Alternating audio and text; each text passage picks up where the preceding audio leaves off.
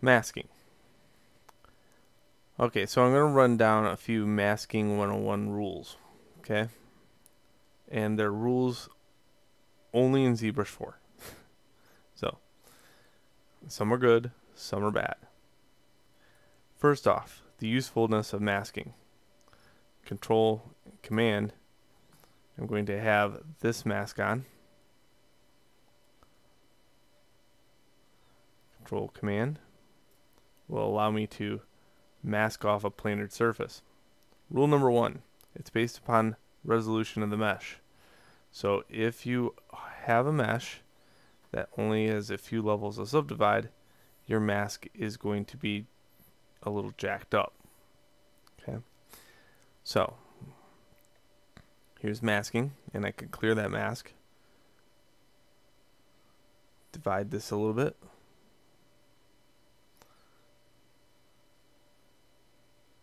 again go mask by Control and Command, click and drag.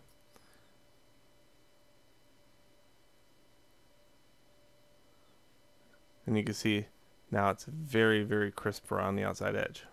Okay, again I'm going to just do that at a different angle so you can get a better demonstration out of it.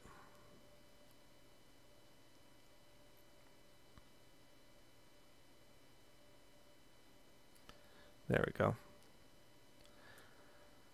So I can inverse that if I wanted to. And I can also now go into other brushes, like the other clip brush. So one's kind of a curve mask tool, the other one's a clip.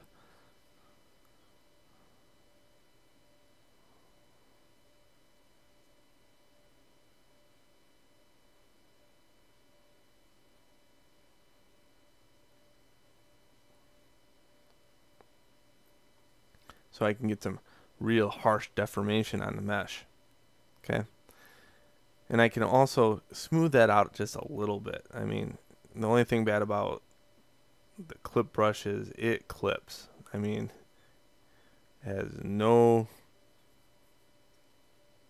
smoothing capabilities whatsoever. So you smooth it a little bit. Okay, and that's nice in the fact that, you know, I can keep doing that over and over. Again, you know, if I added some goo to it,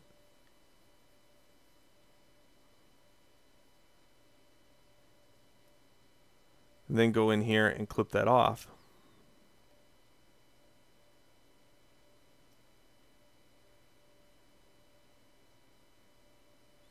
I can start getting a very unorganic look to this.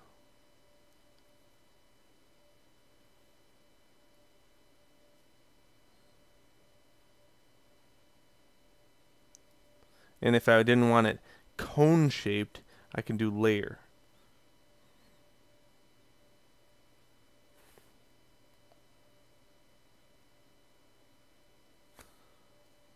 So I'll add a lot of intensity to this so it pops up.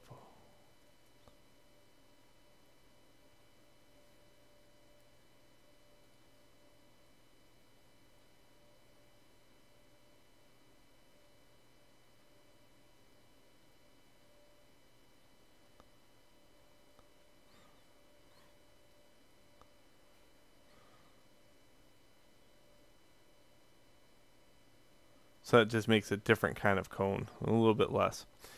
Now, the idea here is to store a mask. Okay, so I'm going to show you the traditional way of doing it. The traditional way is based upon resolution of UVs. So right now, if I went in here and I said create alpha,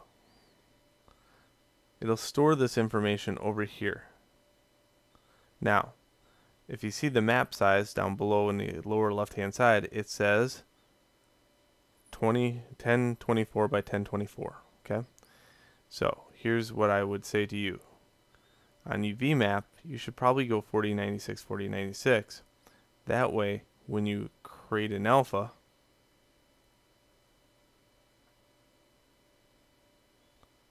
the new one's going to be 4096, 4096, and it stores that data correctly, as crisp as it gets. Okay? Now, anytime I need that, I can resurface it. Let's say I clear the mask. I take the mask in masking and I hit clear.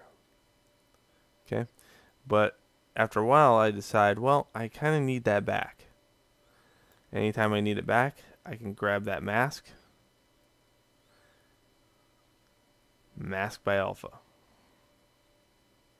Okay, and you're gonna find that the new ZBrush, as I said, there are some rules and some are good, some are bad. One rule that is bad now is you get a lot of anomalies in a mask. There's no doubt about it. So I'm going to show you the proof of this. So if I get called out on it, I have proof. And in here, I'm going to take and lower this all the way down. Make a new set of UVs. Let's say ZBrush famous AUV tiles. Okay. Okay, then I go back up. And of course, I'll never be able to get back to that mask. Not the one that I had before. It's impossible now. So we'll have to start a new kind of area to mask off. I'm going to do that by using that same clip brush.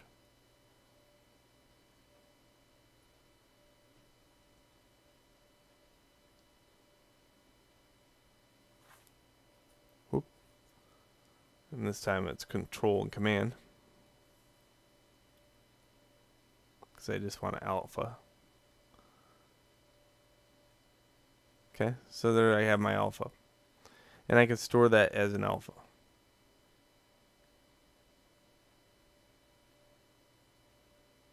Okay, I'm going to clear that out. Make sure that's at an intensity of 100, mask by alpha. Okay, now if you look very carefully at this mask, I'm going to inverse it for you to kind of see it, and I'll add something to it. Let's say I add some standard brush to it. Standard brush. Well, I'm just going to kind of draw in this area. And it doesn't look anything different, right? But as you can see, there's small anomalies here. And if I hold shift, I can smooth these out for you so you can really see them. So, there's some 101s of masking in ZBrush. You can store masks using the H traditional method of this. And this is the most preferred method because you can also store masks via layer. I'll show you that in the next video. But now there's anomalies within the masks. So, just be careful. Word of warning, and let's go on to the next video.